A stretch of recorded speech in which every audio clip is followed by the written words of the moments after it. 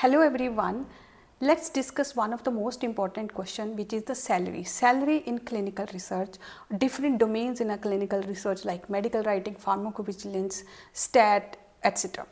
So this is one asked question to me, is that what will be the salary entry level and then later in the career. One thing I wanted to share with you, that always try to look in any career, no matter what job you are taking, is not only the starting salary, but also where you can reach, where this graph can take you. So maybe after 3 years, maybe after 5 years, where you can reach. That is also important question. I will also give you an idea, bit of comparison, salaries in India, in US or Canada, an entry level, right? So let's start. So if you wanted to see the different functions in clinical research, they are like your operations, medical writing, pharmacovigilance, data management, and there are sub functions as well, but today we will be focusing on a higher level. So after you are B.Pharm, or if you have done masters in life sciences, there are a number of options for, and the one of the most common job which is available to you, I think which is easier also to take in, clinical research coordinator. Now this job is available even in the smaller cities, so you can also make a list of all the key researchers in your area and then personally can go visit there and apply, because sometimes they do not post on the job portals. So this salary range for CRC is somewhere from 25 to 35,000. There are organizations who are even paying 40,000 per month, but this is the higher level range. I have checked with number of people. Smaller cities little lesser on site, bigger cities higher on the site. And now this is on the site, on hospital type. Let's move into the your corporate organization like contract research organization. What are entry level jobs in the operation? It is CTA, clinical trial assistant, or trial master file specialist, or ETMF, electronic trial master file specialist, even a document specialist. So these are the different names of entry level jobs. And here the package is also better, like between 4 lakh to 6 lakh per annum. And some organization even pay higher, like 6.5 to ETMF specialist. So another trend I have seen, that maybe there are folks who have worked like 3-4 months or 6 months as a CRC, and then they move to these roles because they gain some experience. So that's the one transition is good to notice. Whereas CRC jobs in US, they pays somewhere around $45,000 to $60,000 per annum per year, and that depends on the city. The interesting trend here is that in US or Canada, other countries, you need not to have a graduation or post graduation degree to work as a CRC, So even if you have some skilled based course, you are good to work in these roles, and people work for years as a CRC, not like the trend in India, like we switch quickly from CRC job to other higher jobs. Like that's the difference. There people stay for long. I know one who provides skilled training in US. I'll try to have one call with her, and then we can share that knowledge as well with you. Now coming to the another job role which is very much loved is pharmacovigilance. It's very closer to the pharmacy student, and makes sense as well, because you have a lot of drug knowledge, their classification and mechanism and everything, and that's why maybe so dear to you. The pharmacovigilance job is also, there is another thing, that number of opportunities out of all the 4 functions in a clinical research are the highest in a pharmacovigilance. So you will be seeing even IT companies like TCS, Wipro, they also have a pharmacovigilance process. Now the salaries here range between 3.5 to 5.5. That's the range to start as a pharmacovigilance associate. However, if there are interns, some companies they are also hiring interns. They pay little lesser on this for pharmacovigilance associate. Another function is a medical writing. Medical writing is lot depends on the skills.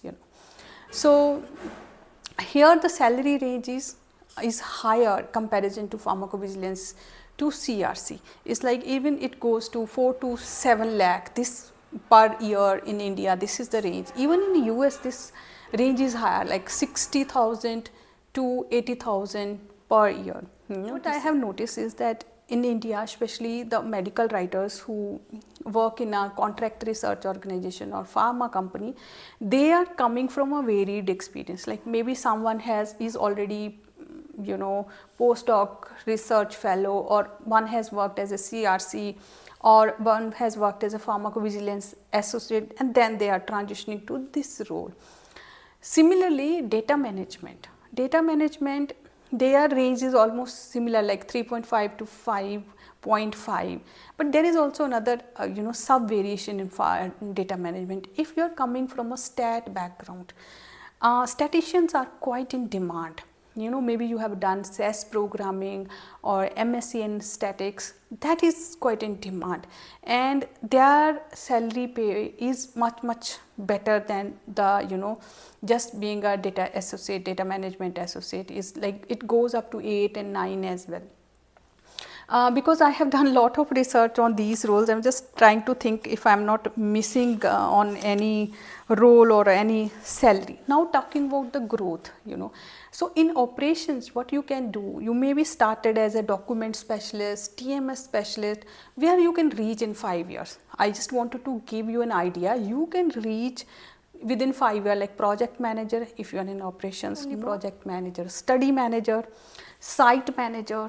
The options are quite many, and once you are here, the package is much better, like 15 to 20 lakh per annum. But here that also depend a lot on your skills, you know, how much skills you have gained and how much progress you have made in your career.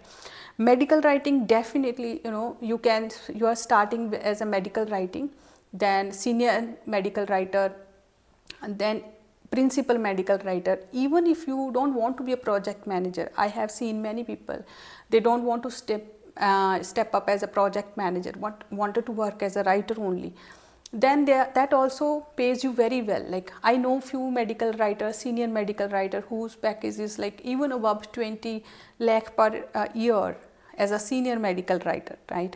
So your graph will be like this: salary, number of years experience as going up, your salary is also going up. And these are the career for lifelong. It's not like you have worked for 2 years and then you have to think about another job, you know. So it's not like that. Internally you can also make a switch, like maybe you started as a pharmacovigilance associate, then go to medical writing or anything. I have seen people are changing so many times because you get bored, right?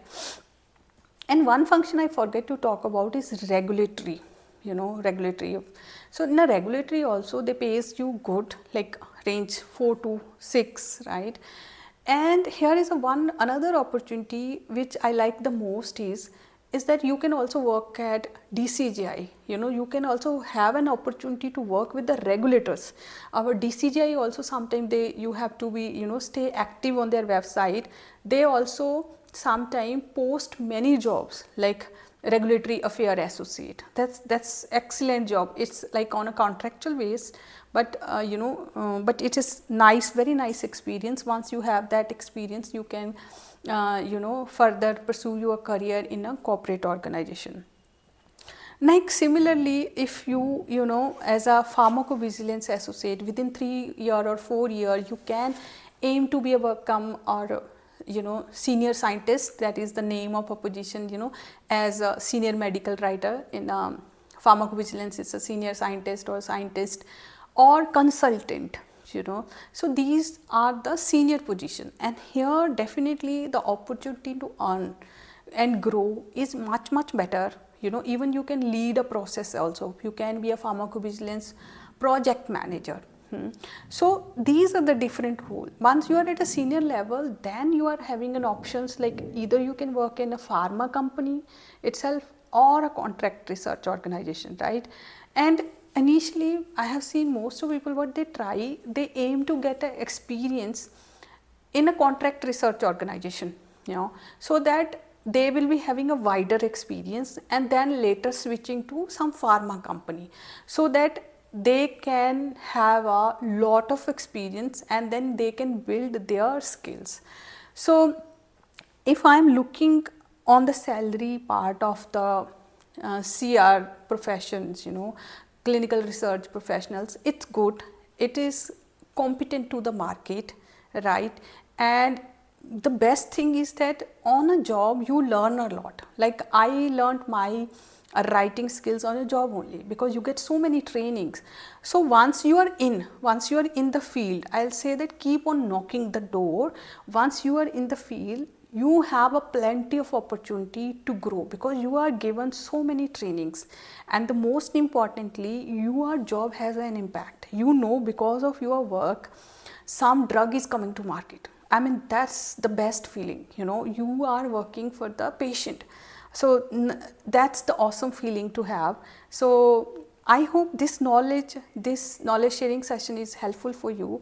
I tried my level best, and you can leave your suggestions and comment in description box as well.